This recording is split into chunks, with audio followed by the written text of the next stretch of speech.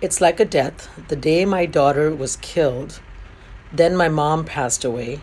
That's when I became broken. I'm trying to find myself. I miss the old me.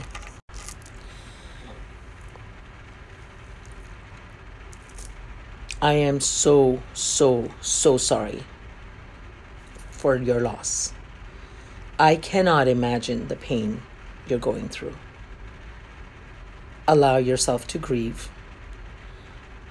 It's completely normal that you feel broken because two of the most important connections and relationships, you came from your mother and you gave birth to your daughter. I mean, those are strong connections, and you lost them both.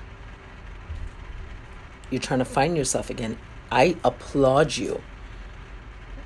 I applaud you for giving yourself permission to move through the grief. But the old you is gone. This new you, you have to figure out who you are. You have to give yourself permission to grieve. You have to give yourself permission to, who are you without a mother and a daughter? What do you want your life to be about? Because the fact that you're breathing is because you still have work to do. You're supposed to be here. Your existence matters. Because if not, then it's lights out. When you're done, then God will take you. So my suggestion, work with a therapist. Work with someone. Join groups, right? Join a grieving group.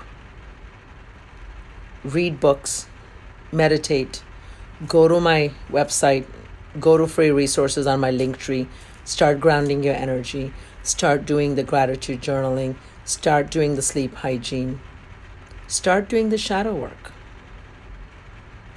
Be intentional. And I pray that you have peace in your heart and love and joy and happiness, and you give yourself permission to live.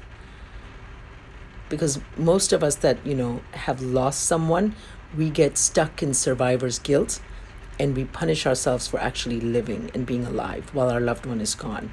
So permission granted to forgive yourself for surviving and for living, and honor their memory. Honor God, honor their memory, and just live. Be the best version of you that you can possibly be. I hope that helps.